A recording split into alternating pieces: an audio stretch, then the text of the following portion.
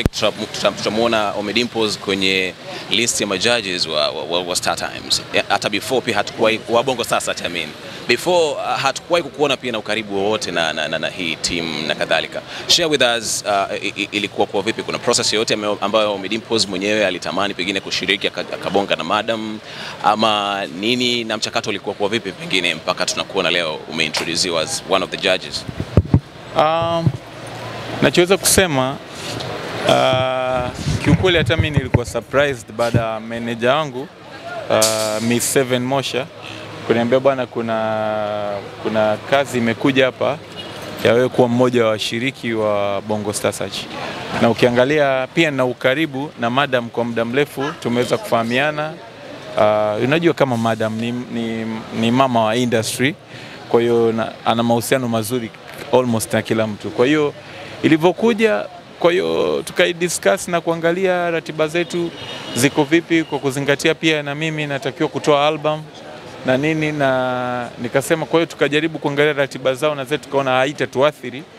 Kwa kasema basi haina shida, tukaingia makubaliano ya na wadau husika Benchmark pamoja na watu wa Star Times. Kwa hiyo ndo tumefikia hapa unapona, lakini pia ni nafasi nzuri na kubwa kwa sababu at the end of the day kuna umuhimu na sisi, pengine inawezekana mshindi akatokea kwenye timu yangu. Kwa hiyo itakuwa pia ni kitu kizuri kwangu kwamba Bongo Star Search yangu ya kwanza nimeshiriki na mshindi ametokea kwenye mikono yangu. Kwa hiyo hicho ndo kwangu nachokiangalia zaidi, lakini na jaribu na mimi kuja kuleta changamoto kwenye shindano kwamba tupate mshindi wa ukweli na ambaye pengine atakuja kuwa star mkubwa zaidi. Yeah. Kuna ugumu wote ambao ulitokea wakati ambao mnapewa hizo taarifa za kwamba unatakiwa ujoin kulingana na kile ambacho kimetokea baada ya hili hati ya mshindi aliyopita kwenye awamu ya nyuma hapa na brand ya Ommy Dimpoz vile, kwa sababu kuna baadhi ya watu waliamini pengine Star Times Bongo Star Search itakuwa imekufa kulingana na kilichotokea, kashfa ni nzito na kadhalika. Niambie ambacho mlikifikiria hasa katika kuilinda brand ya Ommy Dimpoz na kile ambacho kinaendelea. Cha kwanza kama unavyojua maneno yatokea na nini, japo mimi sikujua undani wake zaidi ni nini, lakini kuna vitu kama mimi na management yangu tayari tulijaviangalia na kuvipitia, na ndio maana tukakubali kwamba okay, tutakuwa pamoja kwenye ushiriki wa hili swala la Bongo Star Search. Kwa hiyo tayari tulishajihakikishia kwamba hichi tunachoenda kushiriki tunashiriki kitu sahihi na hakuna longolongo, na tukapata uhakika kwamba kuna vitu vingine tayari vilikuwa viko sorted na nini. Kwa hiyo hicho ndo cha muhimu na sisi tulizingatia. Kwa hiyo hakukuwa na ukakasi sana kwa sababu kila kitu kiliwekwa wazi, kulikuwa na majadiliano, si kitu kwamba tu nimeamka nimeambiwa kesho nimekuja kwenye press. Ni vitu ambavyo vimetake process kidogo mpaka mimi kufikia hapa kama unavyosema, na kujaribu kuangalia kwamba bado kwa platform kama ya Bongo Star Search na mimi ningependelea iendelee kuwepo miaka na miaka kama ilivyoanza. Okay, mimi ningependa kujua kitu kimoja.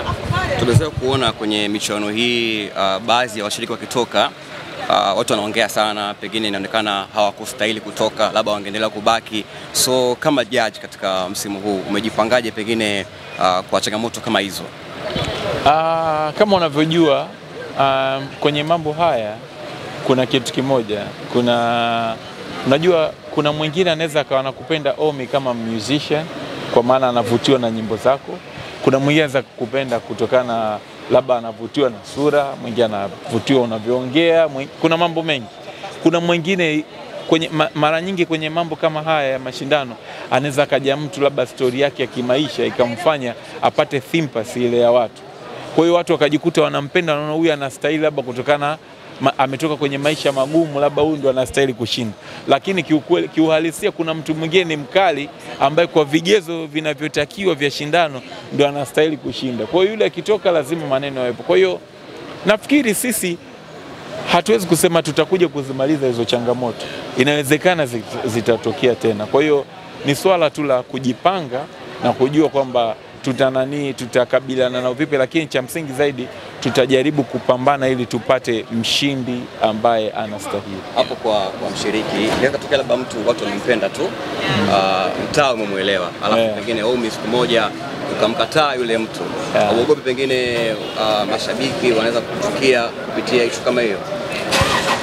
Ndo swali ile alitofautiana na ile iliyopita, lakini mwisho wa siku kwa mimi nitasimamia haki zaidi.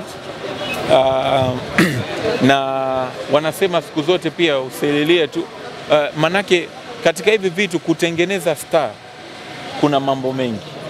Kuna mtu unaweza kusema okay, huyu anaweza labda anastahili kwa sauti yake, lakini hawezi kuja kuwa star, umeelewa? Lakini kuna mwingine haba sauti ni kitu kidogo tu, ila vitu vingine vyote vilivyobaki pengine sauti yake ni 20%, lakini 80% yote huyu anafaa kuwa star, umeelewa? Kwa hiyo itakuwa ni changamoto, na uzuri tuna wakongwe wawili wa shindano na sisi tumeongezeka, na kama unavyojua pia uwezo wa Christian Bella. So what I believe ni kwamba tutapata superstar. Yeah. Kwa kifupi, kwa kumalizia turudi kwenye upande wako. By the way, tumeona kumekuwa kuna hashtags za ujio wa album yako mpya na kadhalika. Tell us about your album, especially mwaka 2020. Why umekuwa ni mwaka ambao umeanza na hati za Ommy Dimpoz na album, na pengine watu waitarajie lini? Kwa sababu tumeona kama muda unaenda, watu wanatamanisha na nini, alafu hatuoni kile ambacho watu wana expect kwa wakati pengine. Yeah, hype ni nzuri zaidi, lakini album naotaka kutoa is very special na imefocus zaidi kwenye kuimba zaidi. Maki kama umegundua imekuwa muziki, najaribu kuavoid sana ile muziki ya trend, naweza kusema, ambayo ukitoa siku 2 siku 3 inaweza ikawa hit song, lakini bado muziki haikai, umeelewa? Lakini kwa hiyo nataka iwe album ambayo mtu akisikiza asema da, kweli Ommy alidedicate, umeelewa? Kwa hiyo nimerekodi nyimbo nyingi sana na bado naendelea kurekodi kwa sababu napata mawazo mapya, nasikiza muziki ya wenzetu kupata new ideas na nini na nini. Kwa ninachotaka kujaribu pia, sitaki muziki ambao mtu akisikia sema labda Ommy amemcopy fulani au amekopi kitu fulani au amekopi trend fulani. Kujaribu kuchanganya muziki ambao utasound kiafrika, utasound kibongo flavor na utasound yani muziki ambao uko matured zaidi, kwamba mtu akisikiliza ana enjoy. Umeelewa? Mfano kama mimi binafsi ukiniuliza katika nyimbo zangu nimetoa, ukiangalia ipi ilofanya vizuri na ambayo haijafanya vizuri, lakini nitakwambia nyimbo ambayo nimeenjoy mpaka sasa hivi, na kiukweli sikupata moment nayo nzuri kwa sababu nilitoa baada kama wiki 2 ndo nikapata matatizo ya kuumwa na nini, ilikuwa Yanje. Kwa hiyo sasa hata leo ukitoka hapo ukienda kusikiza Yanje, nadhani utanielewa nini ninachomaanisha kuhusu album.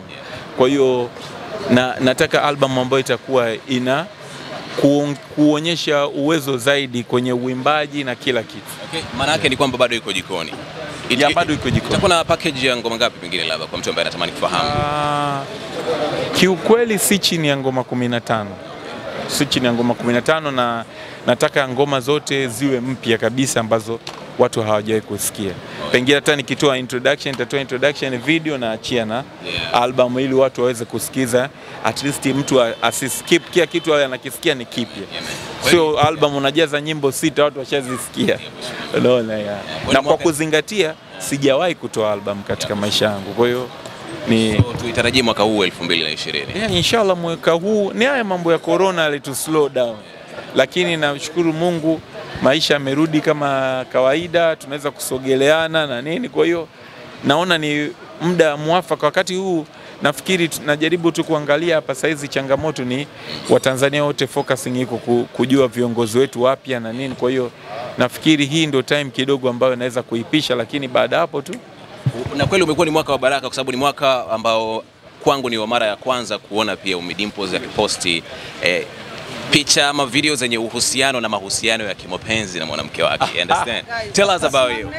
Maya. It's for BSS right now. Please, can we just do kumpata Ommy ni madam, kumpata Ommy ni kazi. Tell us about Maya. Sijui hata niongee nini. Of course watu wengi wako kwenye question mark. Kinachoonekana ni kama kuna mahusiano Umenielewa vizuri, lakini bado watu hawajaamini kwamba ni kweli kuna mahusiano au la. Pengine labda unaweza kusimplify hilo kwa watu ambao wanamfuatilia Ommy ili kuweza kufahamu undani wa hili. Kiukweli huu mwaka haujaisha bado, na mimi nachoahidi ni kwamba inawezekana mambo yakawa mazuri kuliko hayo mlioyaona. Kwa hiyo kwa sasa tuachie hapo, lakini mambo ni mazuri. Kwa hiyo tutarajia harusi. Sio kweli, hata tumuite sasa hivi. Wewe Idi, wewe kipara? Anaojiwa. Okay. Yeah. Alijisingizia. Kwa hiyo kwa picha hilo tutarajia kuna harusi au kabla mwaka huu kuisha. You never know. Unaweza kashangaa pale Ommy anaingia naye kama msizwa. Sasa, thanks for time.